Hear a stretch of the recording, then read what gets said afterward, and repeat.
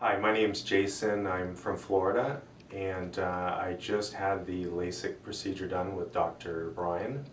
And I researched this procedure for quite a long time and was a bit nervous about it. I had some friends that had done it and turned out successful for them.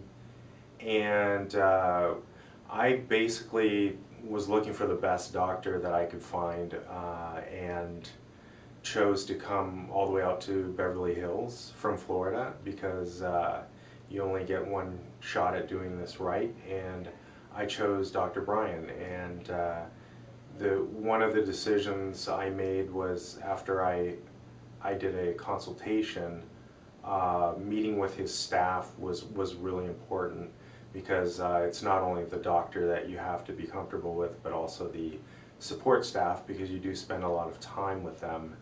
And I found his staff to be very, very helpful and very informative, and they put my mind to ease. I came back for a follow-up visit and consultation, and the staff did make sure that I was a proper candidate for the surgery. They did several additional tests to make sure that the best possible outcome would be achieved. And during the procedure itself, Dr. Brian did explain very thoroughly what he was going to do, the different sounds that you would hear, the different lights that you would be seeing, and exactly what he was doing at each step. And that made it a lot easier for me to relax and feel like I was in good hands.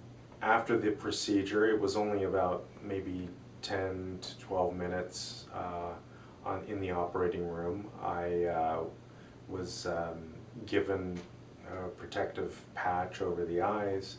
I went back to my hotel, had to rest my eyes the rest of the day, and it really was quite easy. I actually didn't know what to expect initially, but after meeting with the staff and Dr. Brian, it actually was a lot less painful and kind of confusing going through it than I had anticipated.